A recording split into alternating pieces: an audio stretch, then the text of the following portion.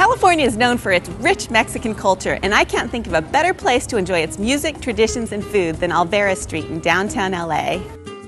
This festive Mexican marketplace, located right across the street from Union Station, makes a wonderful day trip.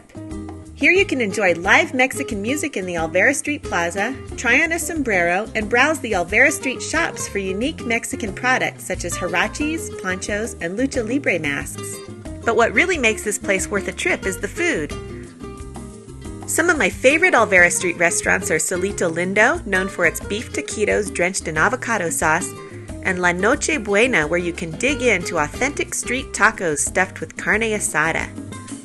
For a more upscale Mexican menu, enjoy a margarita at La Golondrina, open since 1930.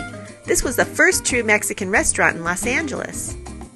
After lunch, satisfy your sweet tooth with some Mexican candy at Lupe's Candy Shop, or pop into Mr. Churro for a hand-dipped cinnamon sugar pastry.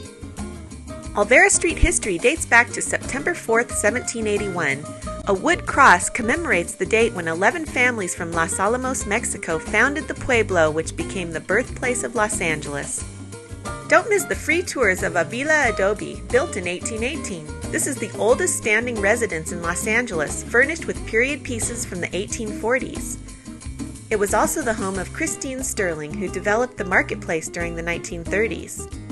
The Sepulveda House, built in 1887, now serves as the visitor center.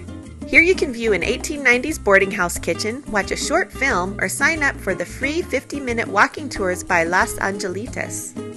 Offered 3 times daily, Tuesdays through Saturdays, it's a great way to learn about this cherished local landmark. For more California travel videos and tips, visit CaliforniaTravelExpert.com.